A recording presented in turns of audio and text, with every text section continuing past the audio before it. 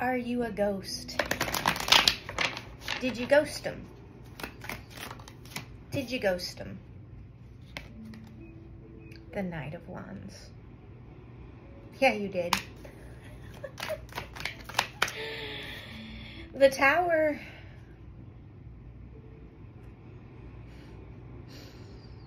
I guess things needed to change. Did things need to change? What was it about the old situation? Six of Pentacles. So my question was, what was it about the old situation that you needed to tear it down? Right? What about the old situation did you need to tear down? Why did the Tower need to come? Because you're looking for Six of Pentacles, right? You're looking for that equal give and take. You're looking for reciprocity. Reciprocity. Oh, and I was just sitting here thinking, is it career, right? Is it career or is it love?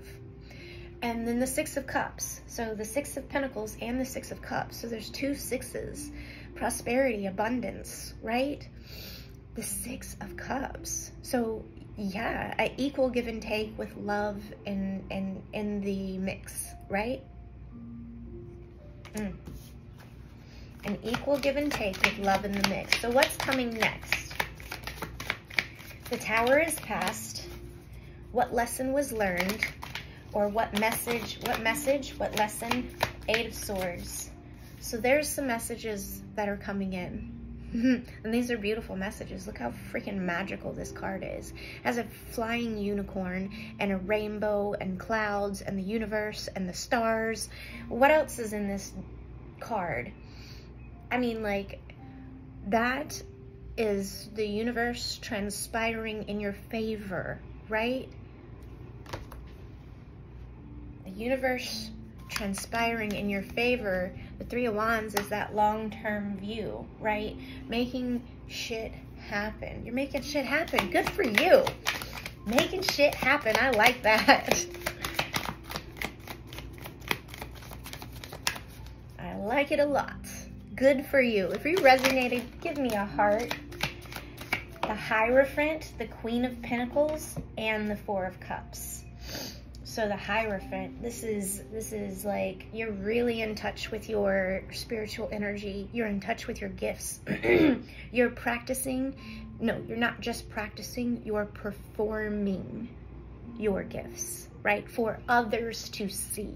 Not just practicing, baby, right? You're performing. That means you have practiced to the point that you feel comfortable doing it in front of other people. And then that brings you in this Queen of Pentacles, this Queen of Pentacles energy. I like it a lot. I love it. I'm thinking little Billy Cyrus. I want some more of it, right? So then you got the Four of Cups. So I feel like this is a bit of foundation. And then the Ten of Pentacles. Holy shit. So you're working on your foundation, right? You're putting those pieces together. And when you do, bam, the Ten of Pentacles, the abundance that you've been looking for is just, it's there. And it's not just there like in the other tarot decks where it's all fucking, excuse me, it's all like rainbows and, you know, it's got the couple right in the middle and, you know, like all this stuff that's supposed to be what we want in the background, right? It's not that. That is powerful. Look at the grid in the background. Look at that puzzle. Look at that maze and look at that Taurus, financial Taurus energy, security, luxury of the desires that you want and that you've wanted and desired for decades is finally here.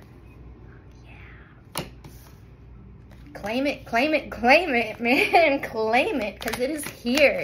It is here. Nine of Swords. Okay. Nine of Swords. And the High Priestess, the fortune teller.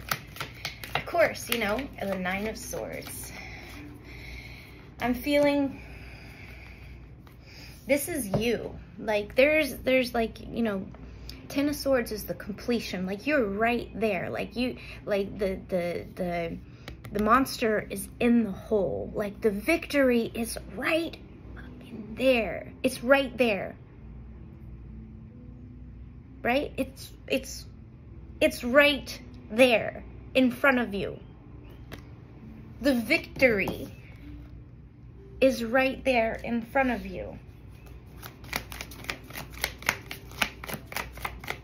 I'm going to just pull one more final card to see what's anything else that needs to come out of this message. Ace of Cups.